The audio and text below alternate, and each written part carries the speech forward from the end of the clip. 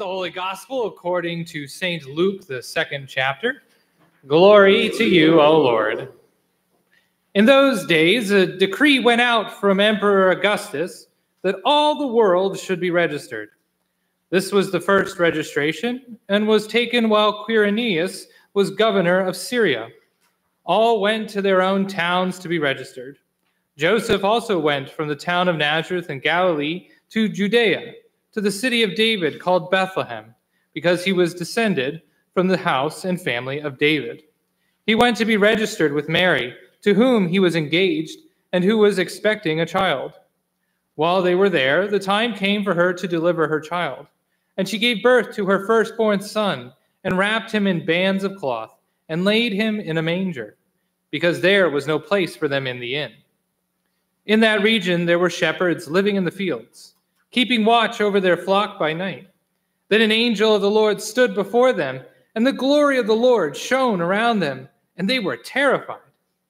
But the angel said to them, "Do not be afraid, for see, I am bringing you good news of great joy for all the people. To you is born this day in the city of David a Savior, who is the Messiah, the Lord.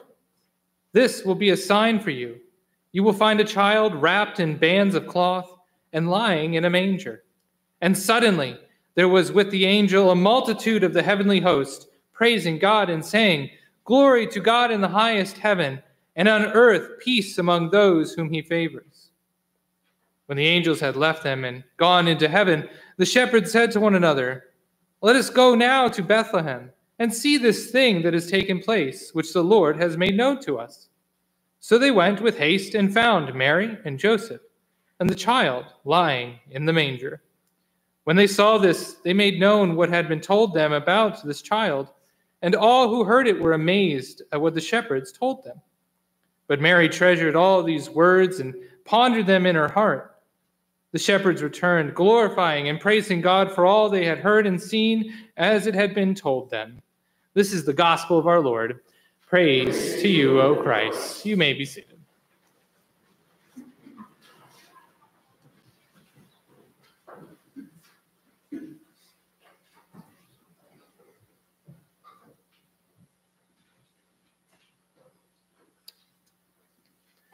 Let us pray.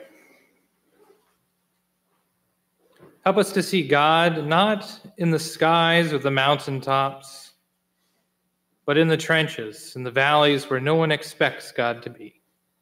Amen. Merry Christmas, everyone. Well, thank you. Merry Christmas Eve, rather. I hope you all had a very good Merry Christmas Eve. If you get that reference, I like you. And I want to say it's so good to see all of you. This is great to see so many faces in the sanctuary. I do want to say that Christmas has become a little secularized, if I do have to say so myself. Santa is more popular than Jesus, I think, now. And I think it's easy to forget how important the Christmas message actually is. In today's world, and especially politics, we look for that one person who can lead us and make us better. They promise to fix us, and we promise to say, "Okay, let's see how you do." We often put this burden on, who do you think? The president. Oh man, we love to put the president on this pedestal and say, "Fix us, please, sir," and hopefully one day, "Ma'am." We want a candidate who has all the answers, who can fix all the problems, who knows how to speak to foreign countries, who won't tax us, who won't send us to war, who will make the economy the best it's ever been. And they have to do all of this in 4 years. If they're lucky, 8. This is a tall order that we put on one person, and it's absolutely unobtainable. All of those presidents that we've ever had were all human, and they have all failed miserably at making everyone happy. I think we can all think of a president that we don't like.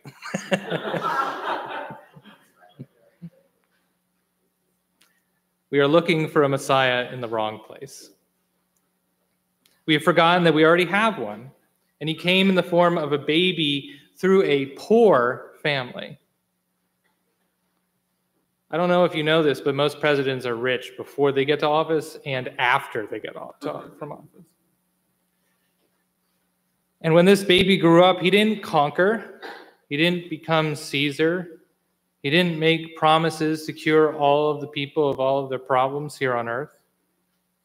Instead, he spoke out against injustice, advocated for love above all else, proclaimed forgiveness of sins, and lived a life devoted to helping those who were poor and marginalized know that they had worth in God's eyes. I don't know how many of you know much about Roman society, but it was a classist society. There were levels of humans, and certain people had rights and certain people didn't. So when Jesus came along and said, hey, wait, all of you have rights, that wasn't very well received. The most important thing Jesus did was obviously save our souls. We get to go to heaven and be with God. But the second most important thing that he did was to show us that every human life has worth. Every single one. That together we can make a world worth living in, and to stop our reliance on so-called human leaders to save us. And to see that the way to change the world is from the bottom up, not the top down. The way to change the world is from the bottom up, not the top down. Jesus died because he threatened the power of those on top. He made the people see that humans are humans no matter the position that they hold, and that God is the only true authority. And if we were to accept God as our true authority, our true leader, we would show it by living a life filled with love, with mercy, with forgiveness, and care for the marginalized and poor. God came into this world through the bottom, not through the top. When searching for our leaders, because we need leaders, otherwise it'd be chaos, it can be tempting to look for strength and authoritarianism. It can be tempting to believe the false promises of, I can fix all your problems. But Jesus shows us that a God-centered leader is neither of those things, doesn't make false promises, and recognizes that they can't fix everything. But rather, the promise that they can make, that a leader can make, and that we should want, is one who is gentle, one who is kind, one who knows how to forgive, one who is relentlessly merciful, especially when it's undeserved. Because when we proclaim Christ as King, that is who we see as our King. Gentle, kind, forgiving, and relentlessly merciful. So may this Christ Mass, that's where we get Christmas, the Christ Mass, remind us that God does not lead by strength and power, but through humility and love, and by empowering those at the bottom to change those at the top. If we can agree to love one another no matter what, we can truly start to live into that kingdom that Jesus so often talked about. So let us live into what Jesus sees us as, his beloved siblings and fellow children of God, invited into the eternal banquet through the birth of a fragile, poor, often marginalized, he came from Nazareth, baby boy. Amen.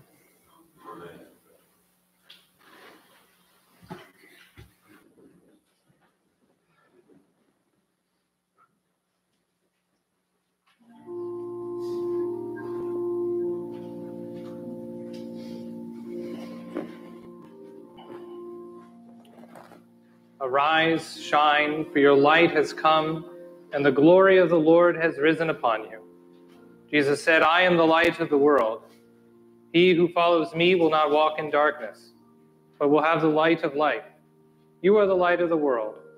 Let your light shine before others, that they may see your good works, and give glory to your Father who is in heaven. Amen.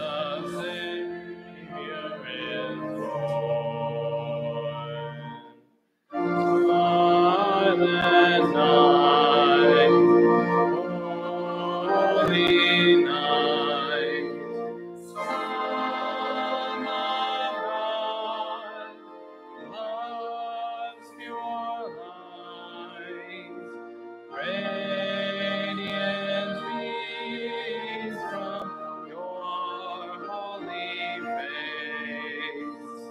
With the dawn of redeeming